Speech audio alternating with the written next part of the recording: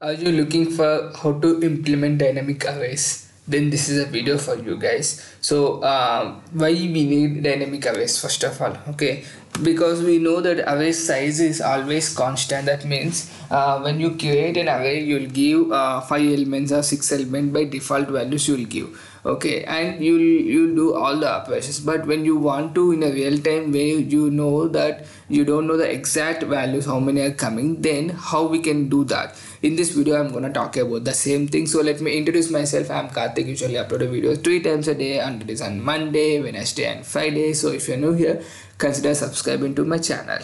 Okay friends, so I have taken one small empty sequence here.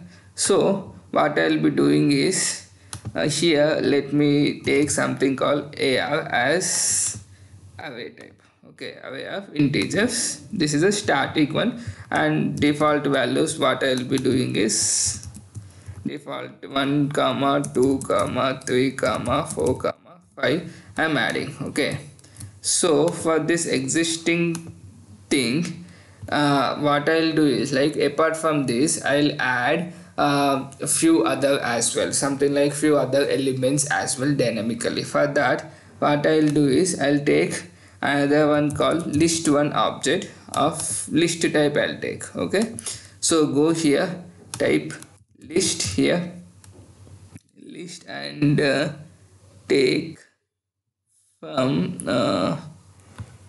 list, yeah, system collection generic list of integer type. Okay, this list I'll convert into the array into our targeted array. So what I'll do is tr of a of, and I'll create array of this one of this. Okay, so my target is target array, which will be dynamically add the values. Will get the values from AR as well as list and some other values. Okay, so to get each and every value, what I will be doing from the already existing array, what I will be doing is I'll use a for each loop here, and this is AF, and item will be of type integer because it's an integer array. Okay,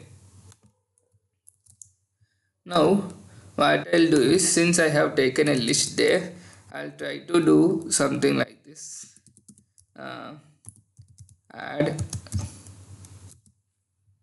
Add to collection. Yes, this function I'll try to get it of type argument 32. Item is item, collection is my list object. Okay, this I have got it. So in the end I'll try to see um, how many elements are there in the list. How many elements will be there? It should have 5 elements because I'm just trying to get the values of array objects. Okay, that is of AR type. Okay, so list, right, list one dot to get the count to string. Cool, so let me get the count. So I started running the bot.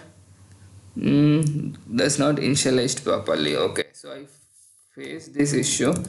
What I'll do is I'll try to initialize it here. Cool, no problem. List na, so list one is equal to new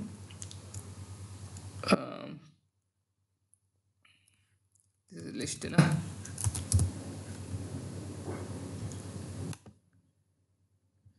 Give me a second. Yeah, got on the new list of here of integer. Let me take something like this.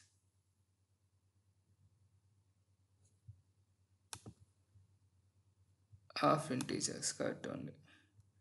Just getting confused here. So let me try to execute it. What happens? So yes, we got it. We got the values 5. That is correct only. So then what we can do is, since we have these values, what I'll do here is I'll take as an activity here list1 dot to array. I'll convert into to array of target one. Okay. Then target underscore array dot count. Now I'll just try to see how many elements are there in a target array. You should have 5 as we have it in list.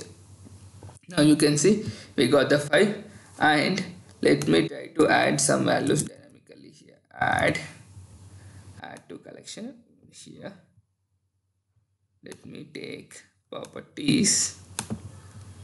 Collection is list1. Type is integer, and item is, let me give 2. Okay, then I should have more elements, so I should be getting 6, I guess.